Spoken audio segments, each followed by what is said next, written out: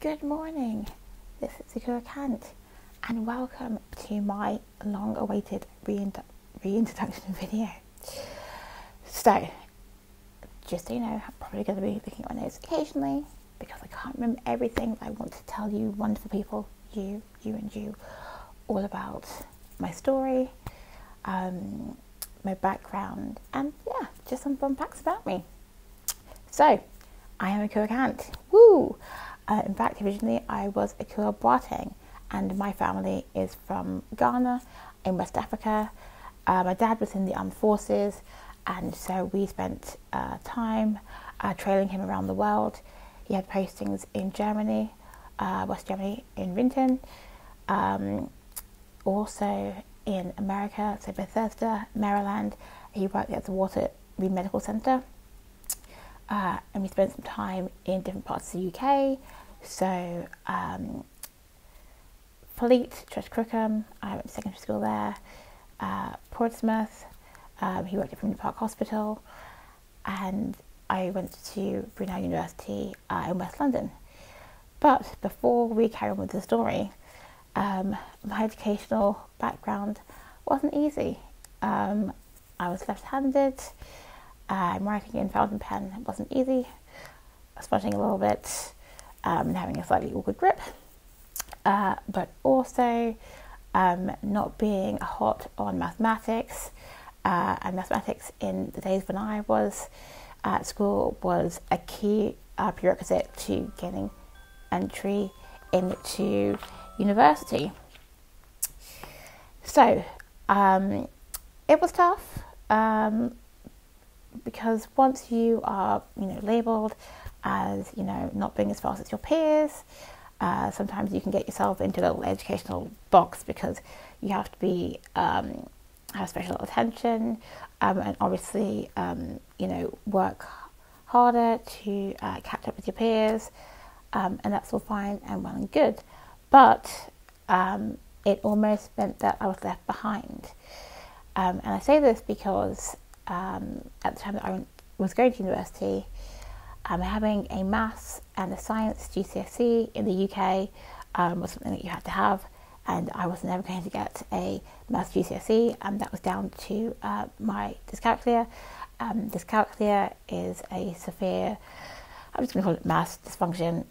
Numbers don't mean much to me. I've had many a maths tutor, and that's just not one of my strengths. Secondly, while we're in this zone, I also have dyscalculia. So you may notice occasionally on some of my posts, there are spelling mistakes, and that is down to that, and sometimes you're just not checking.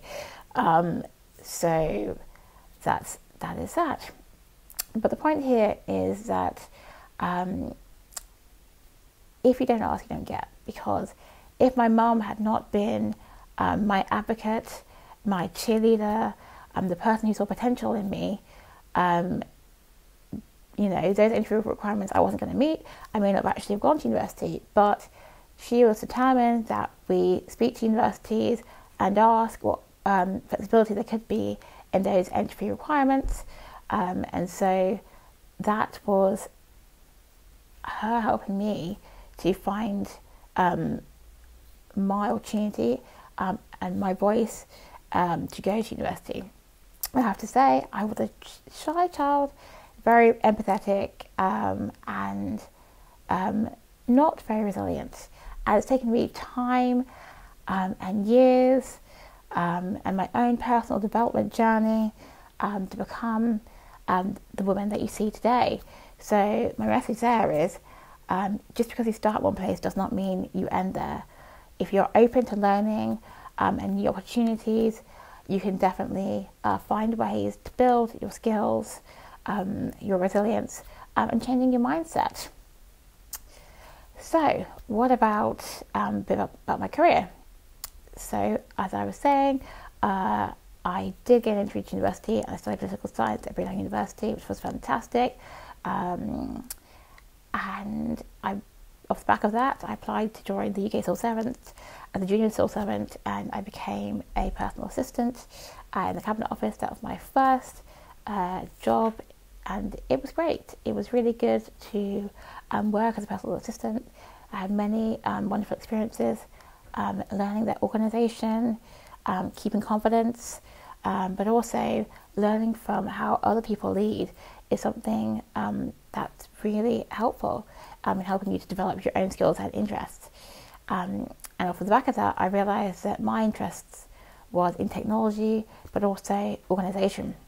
So I trained to become a project manager, and I had the good fortune to work on many exciting digital transformation projects within government.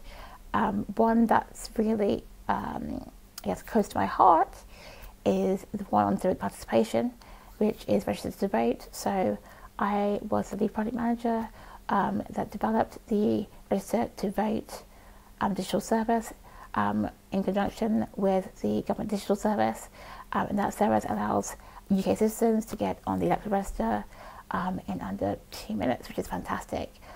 I am really passionate about people using their voice at the ballot box. It's just something that has always been really important to me, and as I guess you'll hear my story, something that's driven me to travel overseas. So before I come on to that story, let's just finish up with the civil service stuff. So yes, the civil service was great. What I loved about that was it allowed me to have the opportunity to work in different areas, from policy to projects and different subject areas. I would say that the civil service is a great place to be if you want to have the opportunity for career diversity and organisation, because there's so many different things that you can do within it, and internal moves that you can make. So what made me move across the ocean to take an unpaid job at a non-profit organisation called Fairvote? That was my desire to help young people in America in 2008 to use their voice at the ballot box at what was touted to be an exciting and pivotal election with a young inspirational senator called Barack Obama. Now we all know how that worked out, which is really fantastic, and I for one am pleased about how that worked out. But I didn't know when I left my job, applied for this unpaid internship, that was definitely going to happen. I took a punt, I took a risk, and it was because of my passion and desire to help people to understand why it's important to vote. So I should just round that story off by saying that whilst I was there, I found out about other voting rights issues in America. The one that's close to my heart is DC vote. So the District of Columbia do not have a voting representative in Congress, and they pay taxes, they live there, they go to school there, they contribute as full citizens of the United States of America, and yet they are disempowered. So that's something which I felt particularly passionate about, and whilst I was in America doing my internship, I volunteered with them to get that message heard more widely, and through volunteering with them, I had the opportunity to go with them to the Democratic Convention on my own steam. So I had to, pay for my own travel, but with a wide number of people that were going there as part of their, organisation and their grouping, I was able to find someone that would put me up for the week of the convention, and that was super fantastic. So I really thank her, and I was just there to really learn and see American politics in real life, because I learned about it as a student, and it was so different to British politics. and I had a whale of a time, and I never for one moment in my life imagined that I, Ekua, would be part of a moment of history where I was to see Barack Obama, who was to become the first African American president of the United States of America, accept the nomination for his party, and that was an absolutely amazing and incredible experience to be in that football stadium with 80,000 people who were excited and hopeful of a new dawn in American politics. And I can say that, was one of the two highlights of my life. So that was absolutely fantastic. So that is a bit about my background and some of my career highlights.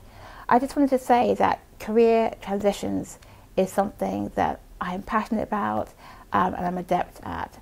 I've been a civil servant for about 8 years. During that time I also started entrepreneurial projects, and I shifted from a permanent employee to a contractor doing project management. I also transitioned to become a full-time female entrepreneur. So entrepreneurship and career transition is where I am going to be focusing my coaching on. And I am so excited to be helping women in these areas. So what does that actually mean? So that means that if you are a professional woman and you'd like to talk to me about your CV, LinkedIn, interview preparation and practice, and motivation for the job hunt, and thinking about how you could do that effectively, and with passion, with motivation, with confidence, I am your woman. So, female entrepreneurs, I am your woman if you want to slay that imposter syndrome, and you really want to build confidence, and let's think, what else? Oops. Yes, and you're looking to, face some of those fears that you have in your business. I'm a sounding board to help you to think about making difficult decisions, because I can tell you that I have had to close one of my startups, and that was really hard, but it was because it really wasn't working. But I know that it's really tough to come to that decision, and so sometimes we need to have someone else who can help us to think about how we could change and how we can help our business grow and thrive. So I can help you in that space. So I just want to let you know that Humble Practice Mondays is going to be relaunched, but it will be a one-to-one session. So whether you're a professional woman or whether you're a female entrepreneur, it's open to you, and it will be a one-to-one 20-minute slot where you can come to me in confidence and we can talk about confidence issues, whether it's putting yourself out there, whether it's talking about your book, your blog, yourself, any career confidence issue, whether it's about promotion or any of those types of things. Finally, just to recap on what I'm going to be helping you with: overcoming fear, believing in yourself, turning action into action, and of course, being your enthusiastic cheerleader when you're not feeling able to cheer for yourself. I'm going to help you to become your own fantastic cheerleader. So this is my video.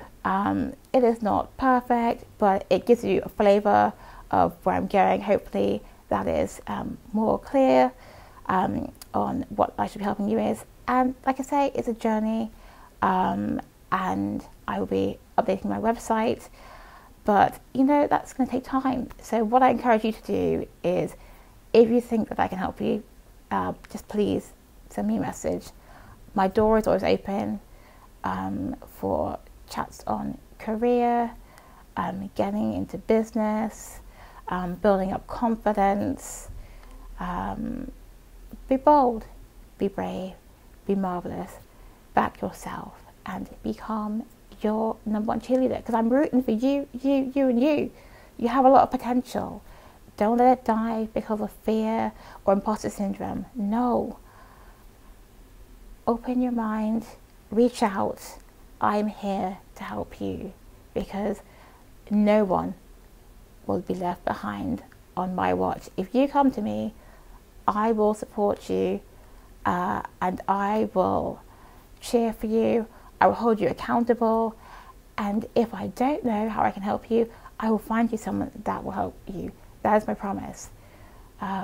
So take care, look after yourself, be kind to yourself, be courageous, be bold. In fact, I'm going to end with an affirmation. I'm confident, I'm powerful, and I'm strong. I am confident, I'm powerful, and I'm strong, and I believe in you. Take care, my friends. Bye.